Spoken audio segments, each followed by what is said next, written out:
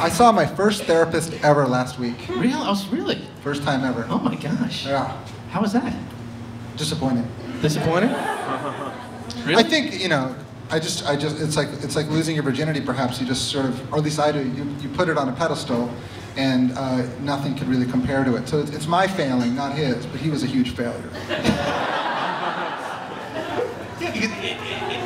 I entered therapy recently, I think probably maybe for the similar reason, just because you feel like it's something you should do, right? I mean, Woody Allen did it. We should do it, right? We should do it. Right. I read this thing in the New Yorker, I could be butchering some facts, but I think I understood it, that Noah Baumbach, you know, went to see a therapist. This is like a year or two ago, this piece. And he just had this real breakthrough, and he made Squid and the Whale shortly after. All this sort of creative stuff just poured out of him.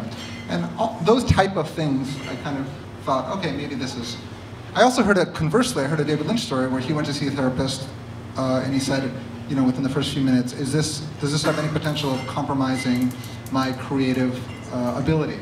Will this damage me? And the therapist said it might. And he's like, thank you very much, and he walked out the room. And that was his one experience. Now he does transcendental meditation, right? He shifted. He shifted. Lateral movement, yeah. Yeah. But I was very disappointed by my therapist. He's so old, he'll never hear this. That's one of the reasons I was disappointed. He was just really old. Old. And out of touch. I wanted an old guy. I requested thought I an did old too. Jewish guy. That's what I got, an old Jewish guy, ancient. And I thought he's just sort of he's just absolutely drenched in experience, and instead he was drenched in Alzheimer's.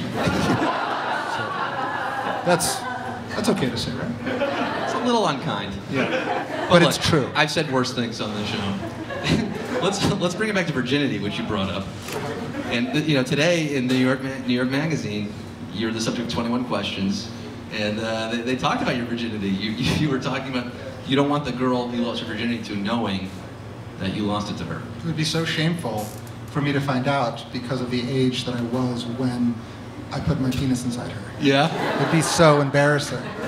I don't know, I'm not going to give you a number. You're not gonna give us a number. I'll give you a number, which is not sociologically anchored or anything, but I would suspect I'm in the 1 percentile. The 1%? The bad 1 percentile. Right. I'm like a 13-year-old. Right. On the other side. Exactly. You with me? I'm still working on it. Doesn't like, not good with numbers. Not good, yeah. Are we talking like between 25 and 30? Yeah, I'm not going to do Not that. going to go there. Not going to go there. Family show. Trying to get some good stuff out of you today. Well, so therapy may not be the answer for you, but... Not this therapist. Not this therapist. See, I changed therapists too. My first therapist, I kind of got off to the wrong foot. I said, I'm sexually attracted to my mother and I fantasize about killing my father. Other than that, no issues.